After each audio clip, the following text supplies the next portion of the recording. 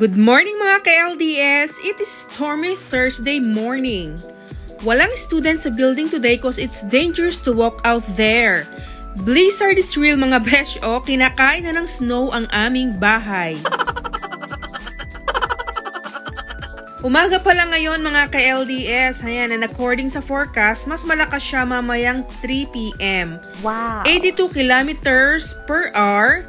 Then, ang gust niya is 96 kilometers per hour according sa AccuWeather.com. Wow!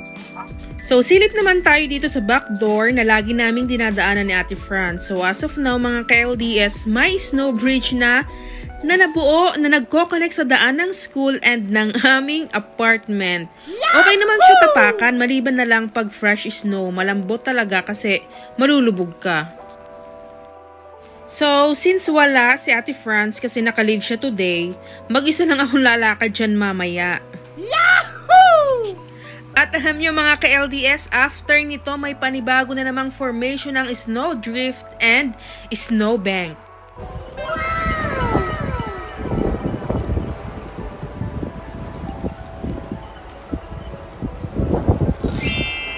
2 p.m. na mga ka-LDS and change location na tayo. Hayan, tingnan naman natin ang situation dito sa main entrance ng school. Woo! At hayan na siya! Wow! So sa mga previous vlog ko, kung natatandaan nyo, elevated ng aming school building. Siguro mga more than 10 steps yung baitang niya. Kasi kung hindi, nako, mga ka-LDS, matagal na kaming natabunan ng yelo. At lumalakas na mga ka-LDS, almost zero visibility na siya. Southeast yung hangin kaya malakas talaga siya kasi last year, nung January, south wind din nung nasira yung bubong ng aming school building. Tapos, during our first year naman, yung isang high school classroom nabuksan ng hangin yung bintana kaya pumasok ang snow sa loob. Wow!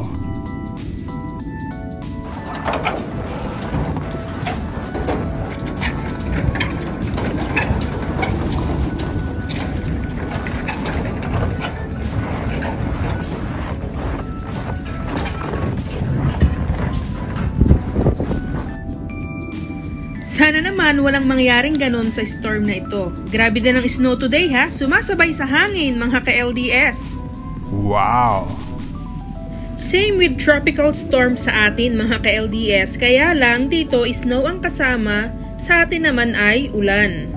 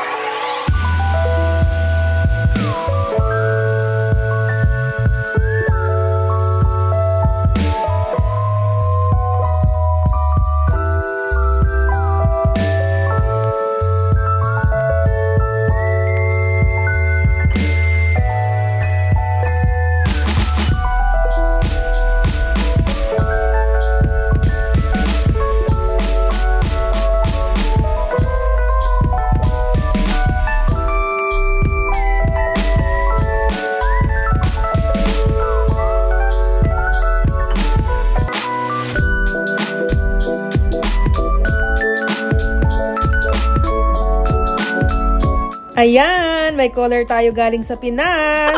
Ang aga-aga pa sa Pinas, ha? So, love life now, adventure sa snow later.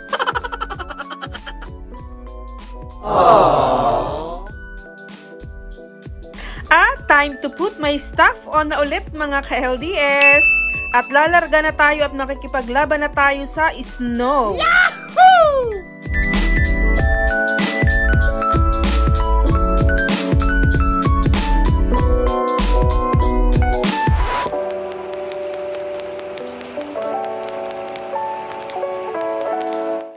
Bahay Captain Ray, lalakad muna ako sa snow. Message na lang ako after.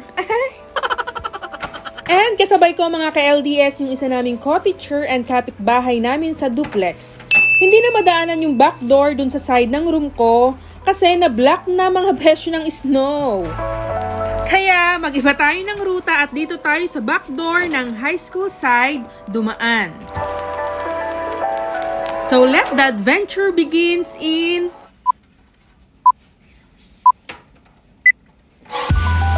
So here we go, mga ka-LDS! Blizzard is real!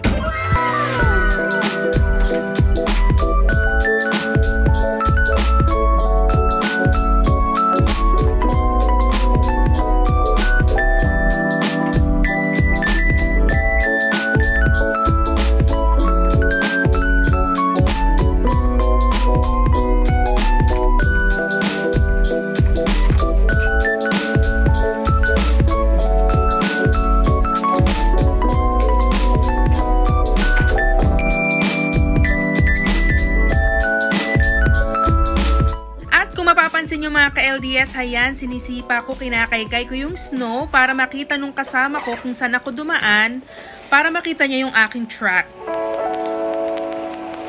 Kaya lang, dun siya dumaan sa isang gilid kasi mas mababa pala dun yung snow at mas kaya niyang akyatin. Wow!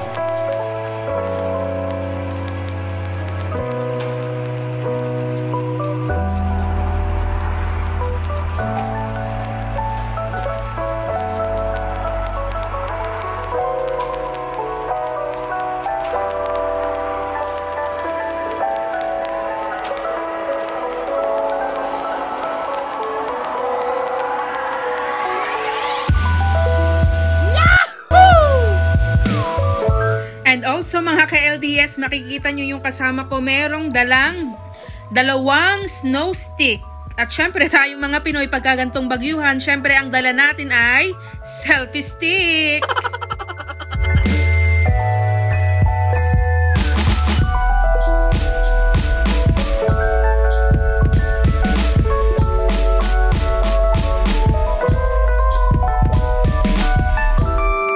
Siyempre mga ka-LDS, hayan, dahan-dahan lang akong naglalakad kasi merong part na may malambot na snow kasi nga bagong bagsak. And syempre, kailangan ko ring tingnan yung kasama ko sa likod.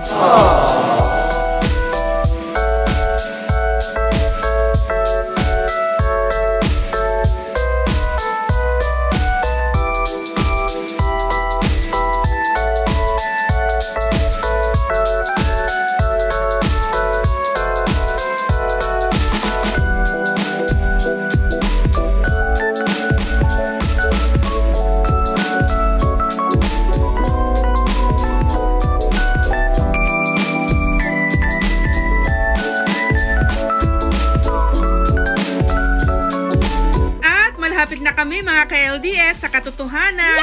And dito kami sa hagdan nila dadaan. Kasi dun sa side namin ay masyado nang mataas yung snow. At makikita nyo kung gaano kalakas ang bugso ng hangin na may daladalang niebe.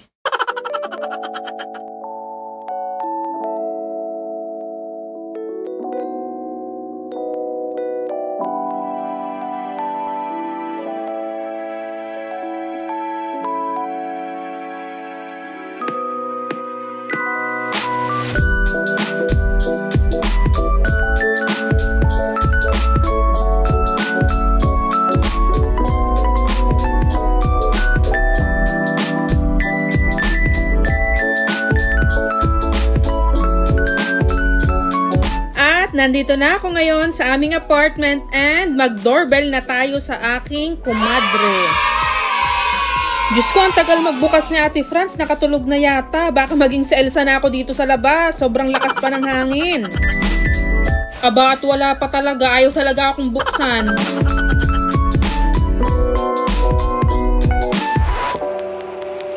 Naku, baka na-frozen na naman ang doorknob. Alam nyo, sa sobrang lamig talagang kahit yung doorknob, hindi mo na maiikot. Vance, nandito na ako. Buksan mo na ang pinto. Sobrang lamig.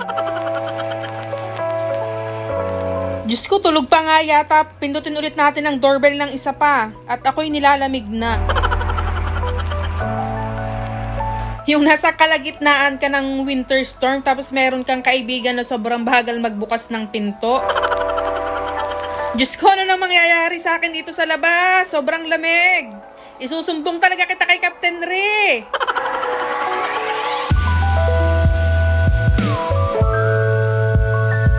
A few inches later. So ngayon mga ka-LDS, nandito na ulit ako sa aming apartment and na-survive ko yung ganun kalakas na hangin. And oops, may tumatawag si Captain Ray. Mini-make sure niya kung nandito na ba ako sa aming apartment. Wait lang, kakausapin ko muna. Hello? Nandito na ako sa apartment. Ang sirato.